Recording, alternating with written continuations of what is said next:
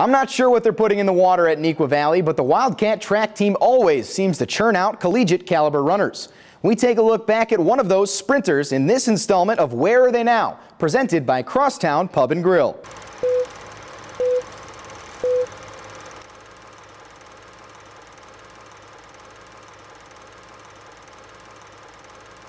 You may remember the name Jacob Bender popping up from time to time during seasons 3, 4, and 5 of Naperville Sports Weekly. That was when the Neuqua Valley graduate helped the Wildcat track team win some thrilling races.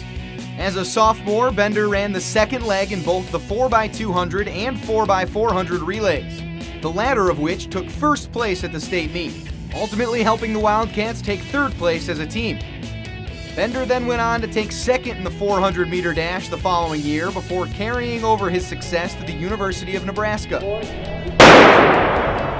During his tenure with the Cornhuskers, Bender has continued to dominate in the 4x4 relay, helping the Huskers break the school record at the 2015 NCAA Indoor Championships, a race that also made Bender a first-team All-American for the second time.